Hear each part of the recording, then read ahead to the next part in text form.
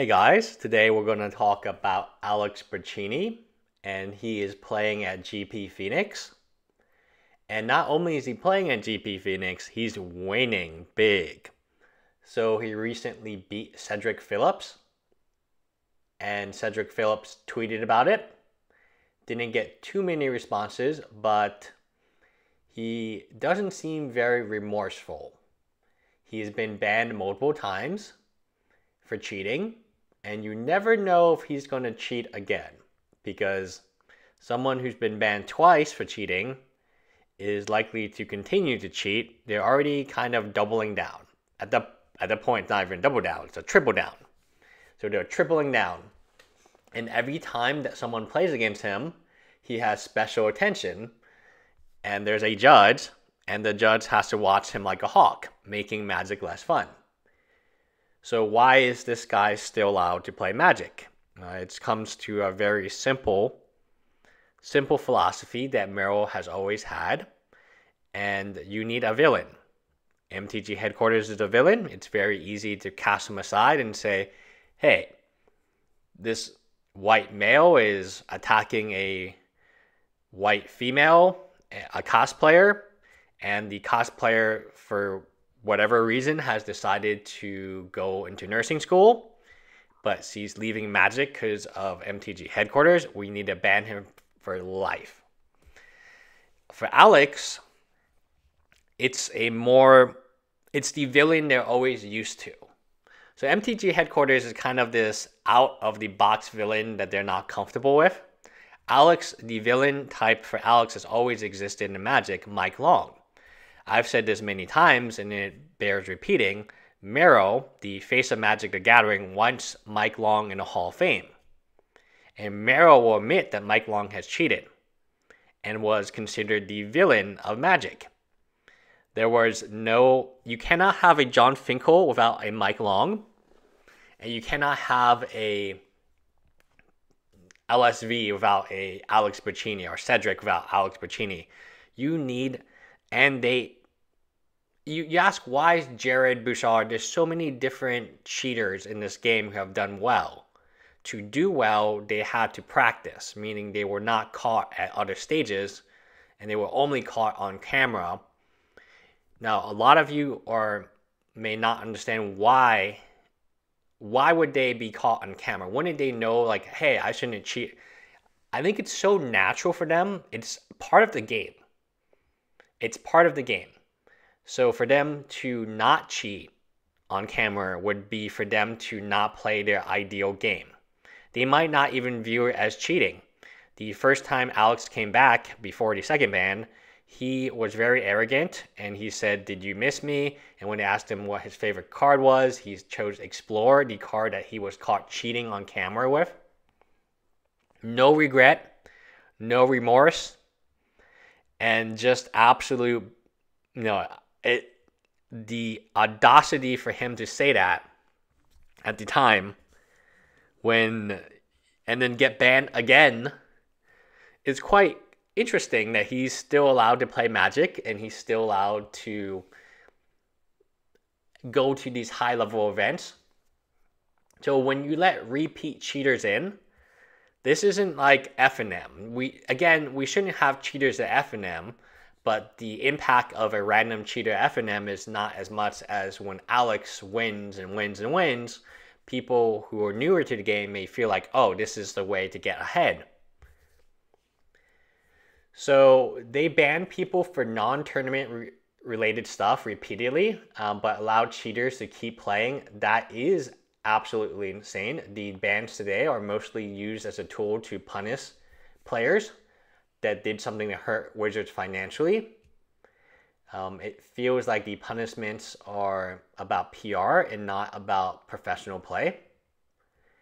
Cheating does have very little impact outside the MTG community. So if you're new and you don't want to play pro Magic, then you just play with your friends. There's not really cheating involved.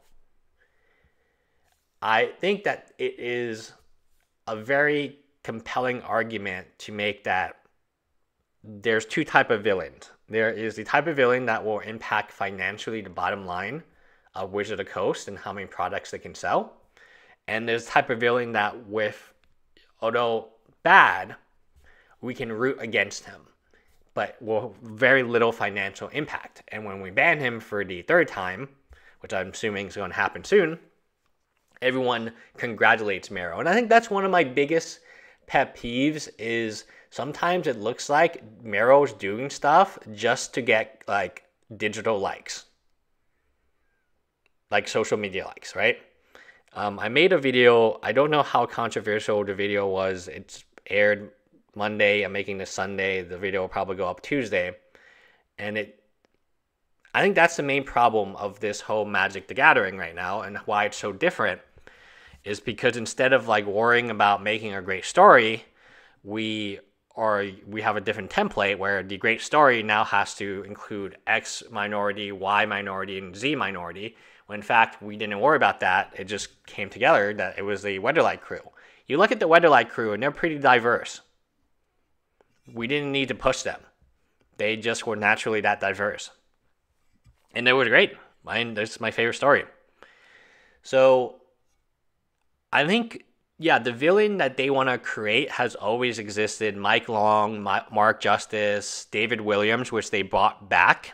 So clearly they don't feel like he cheated, or Sato, who cheated. There are some people who, Jared will be back soon enough. I'm sure that after his suspension is up, he'll be back. And these people don't affect how many booster packs they sell, because 95% of all booster packs are purchased by casual players who have they don't want to be Pro Tour. There's no livelihood. You're still living with your parents, and that's okay. Like, I've said that it's okay if you want to live with your parents and save money for a home or something. That makes a lot of sense, but you got to have a plan. So if your plan is to be a pro Magic player, I don't see at any point in time that you're going to move out.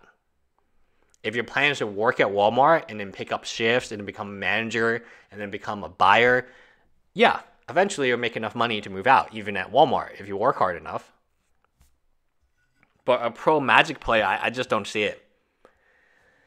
So, yeah, that's my explanation as to why Alex is still winning and still, he has a lot of support among the pro community. They look out for one another. Like Efro says, you fold, otherwise we'll come after you.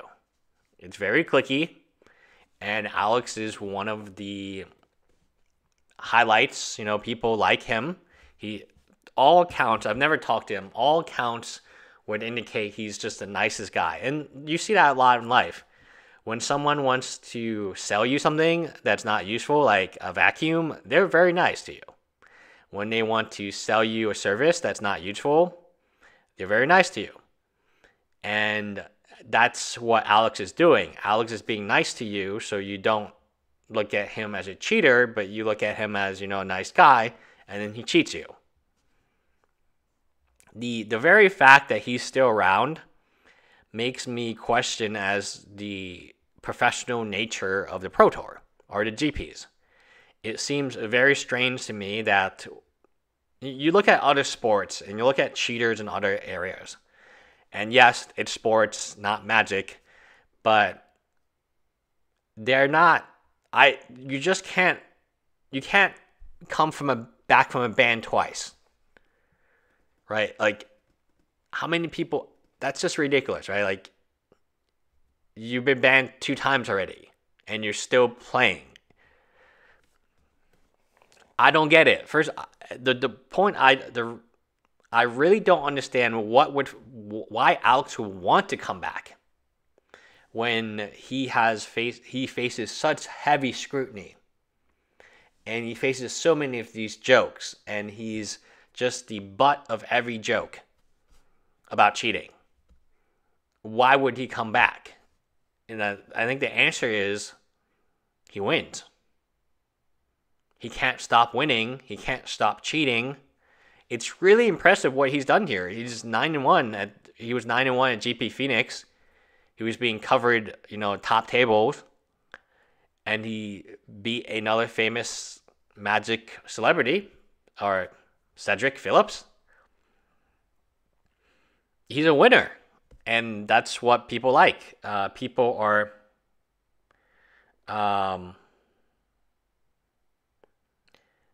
people don't get it. People don't understand why this is bad.